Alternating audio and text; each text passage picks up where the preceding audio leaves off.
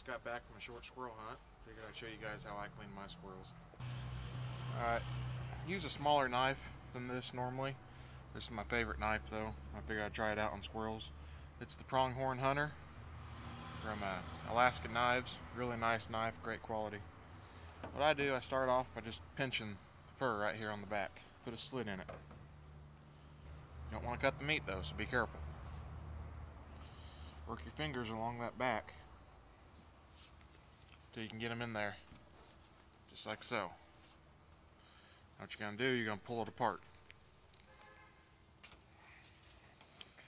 When you get to the arms, from the outside, you just push them in and kind of like just take their shirt off. When you get to that pit between the bicep and the forearm, you just stick your finger through it like so,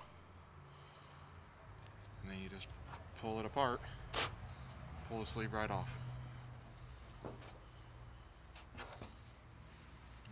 Cut its tail off.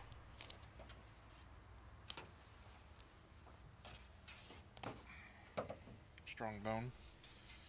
You use side snips, a little bit easier. Then just continue pulling it up to the head, and you just cut its head off.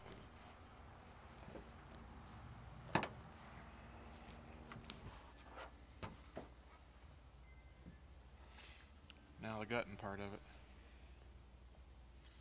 Just like a deer, just going to put a little slit right here in this flap.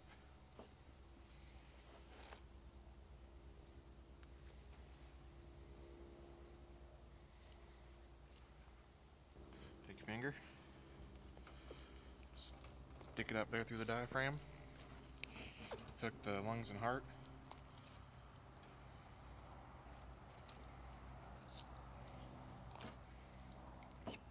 Pull it all out. Pull that up through there.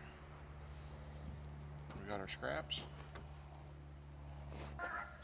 And we now have a clean squirrel with the barking dog in the background. We take it inside, wash the hair off of it, put it in some salt water, let it soak over a day before it hit in the freezer.